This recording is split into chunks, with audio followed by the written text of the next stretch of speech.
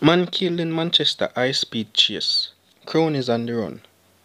A man was fatally shot by the police during a high-speed chase and shootout in Williamsfield in Manchester on Sunday.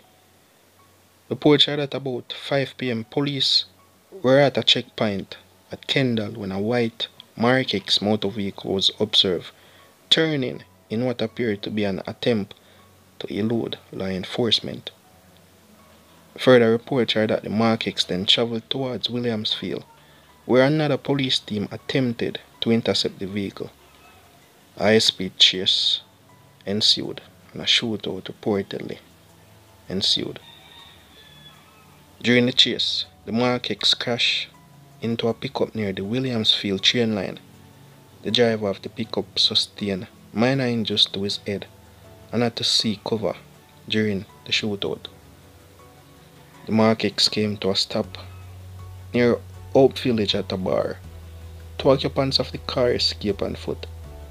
A third occupant was found suffering from what appeared to be gunshot wounds and was taken to the hospital where he was pronounced dead. Police are investigating. Curfew extended in Kingston Eastern as cops look to curb crime surge. A 48-hour curfew extension has been imposed in section of the Bayshore Park Community, Kingston 17. The curfew began at 6 p.m. on Sunday, June 16 and will remain in effect until 6 p.m. Tuesday, June 18. During the hours of the curfew, all persons within its boundaries are required to remain within their premises as authorized by the ground commander.